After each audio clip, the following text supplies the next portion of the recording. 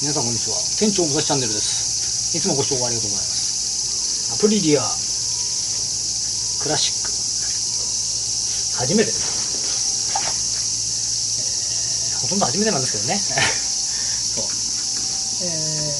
もう放置されているってことでね。でもホースもねこれもうダメなんで、この辺は交換すると。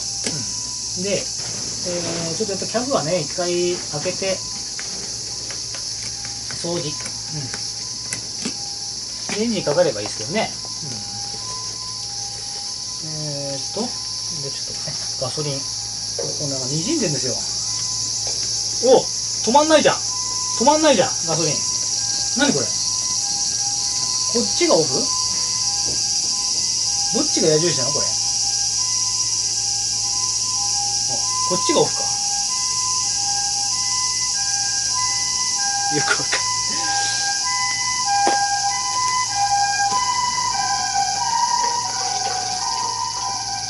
これで外れるはずなんですけど。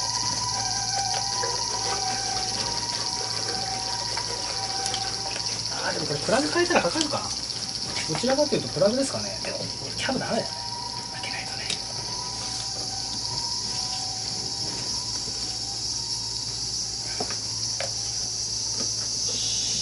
綺麗、パッと見綺麗。ここはねでもこれ開かないんだけどなんでちゃんと動かない。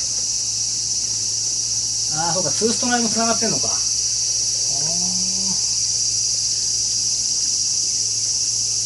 とりあえずホースを外して、そしてツーストのこのホースも外さないとね。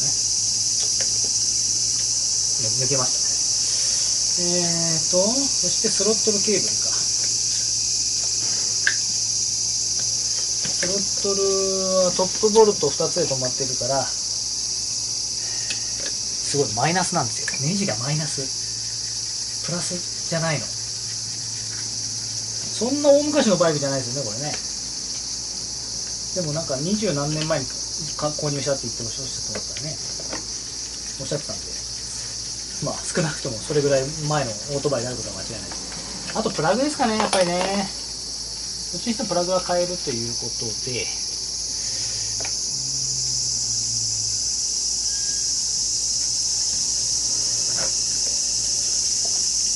キャブをヤフオクで購入してきたオートバイみたいな雰囲気ですよこれ。うわ、なんだこれ、固定されてないんだ。何これ、ちょっと待って、何これ、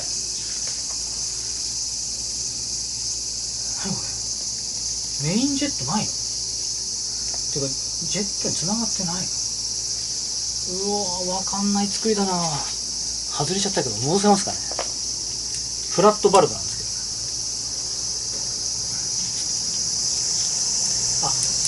ど、これで戻るんだ、パコンって。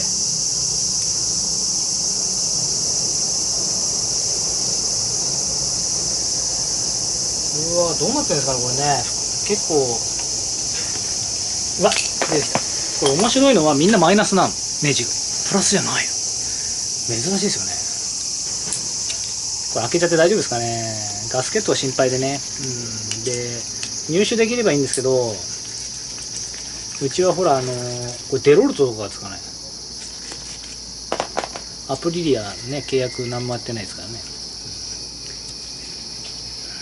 どっかにアプリリアの、お店があったような、看板を掲げてるお店があったような気がするんですけど、三郷の外観のとこからちょっとあっちの、大谷田の方に、なんかね、サビみたいのがね、ゴミが入ってる、この中に。パッと見わかんないです。黒いから中が。ガスケット大丈夫か。結構膨らみがあるからね、ティッシュの上に出せばいいんですよ。汚い。でも他のところはそんな汚くない。洗浄して組み付けるね。そうだね。で、キャブはとりあえずいいとして、プラグですか。プラグもあります。火飛んでるの？ブルブルって言ったって言ってたから。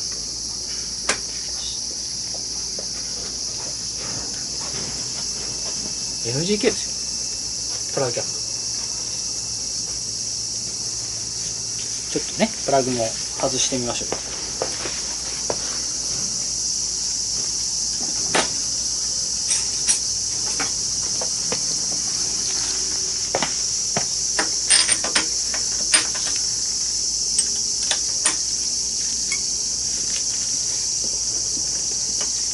硬っ。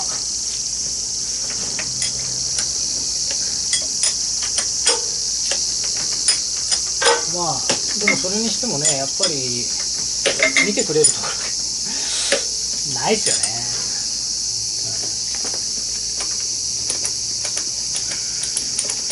よね。厄介ごとには厄介ごとにはあれしたくないとか、他の国ってどうなんですかね。それ知りたいですよ。これじゃ多分ねかからないエンジンね。BR9ES だってこんなに熱が高いの使うんですかね。分かんない。プラグだけでエンジンかかったから。ただ汚いからね、やっぱりゴミとかあるから掃除してで組んでエンジンかかればね、いいじゃないですか、ね。まあとりあえず20th Century クラシックアプリリアカスタムってここに入ってます。 20th Century ボーイ、すごいですよね。これヘビーデューティーエンジンって入ってます。ヘビーデューティーエンジンだから壊れないですよね。そうね、さすがアプリリア、素晴らしい。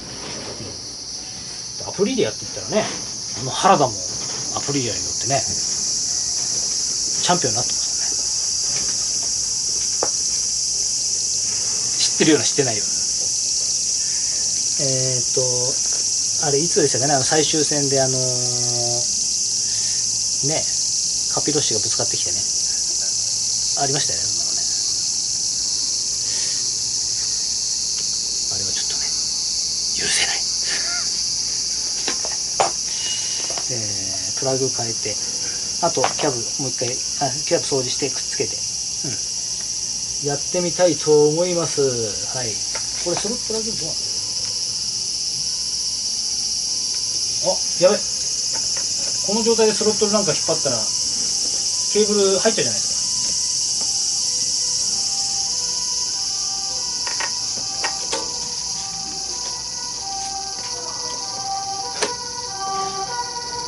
ツーストなんでね、これねツーストなんですよ。やべやべやべやべやべやべ、ダメだダメだダメだ。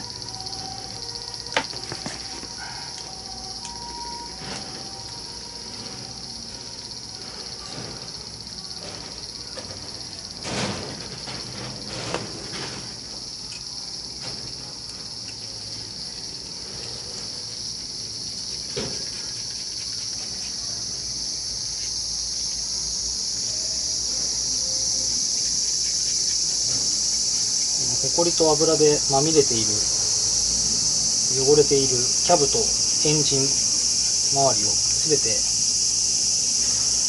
きれいにして、それから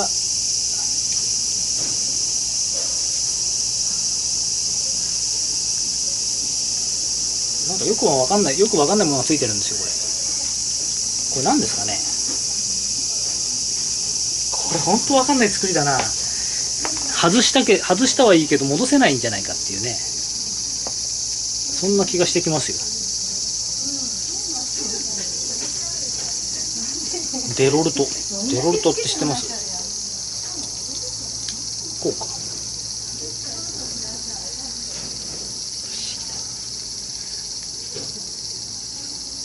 ちょっと不思議なやつ。わかります？正面から見てこうですよ。スプリングがだからこれ斜めってるんですけど、こう入るんでしょ、こうやって。要はそういうことでしょ。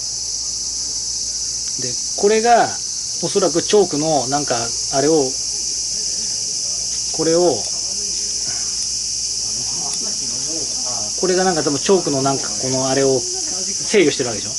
っかかったり引っかかんなかったりするわけでしょ。なんだろうな、バラしたはいいけど戻せない、やばいっすよね。さて、そんな感じでやらせていただいています。罠が回ってるかもしれないですからね、罠がね。やったはいいけどね、もう戻せないとかね、なんか壊れるとか嫌ですよね。そうか、触らぬなんとかになんとかなし、理科で缶を正さずとかね、そうですよね、ありますからね。皆さんも気をつけていただければと思います。な感じで修理続けます。